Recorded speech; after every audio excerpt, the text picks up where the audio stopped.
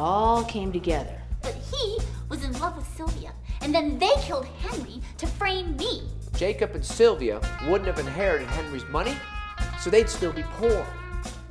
Well, not exactly. She is a manicurist for the hedges and whatnot around the plots. And her secret formula for plant food had just been patented. Are you incriminating yourself? Sort of, but it's worth it because that way I get more lines. So where's Sylvia now?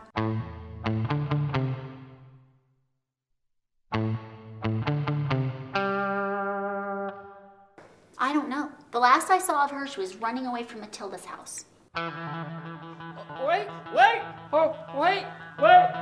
Mom's gonna start talking in tongues now. Sorry, I got nothing.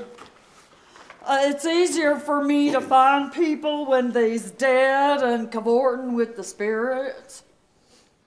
Well, I haven't seen Sylvia since Henry died. That's why I came back as Dr. Groove. And then I got all wrapped up in helping Mrs. Net find the money that Mr. Net hid in her house. That fish character, where is he anyway? Don't ask.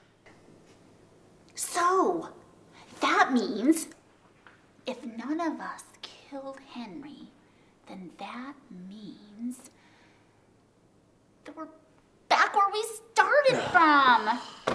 I still say Jacob did it. He's got shifty eyes. You know, he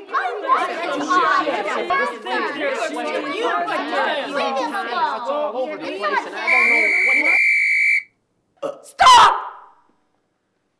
I cannot take this anymore.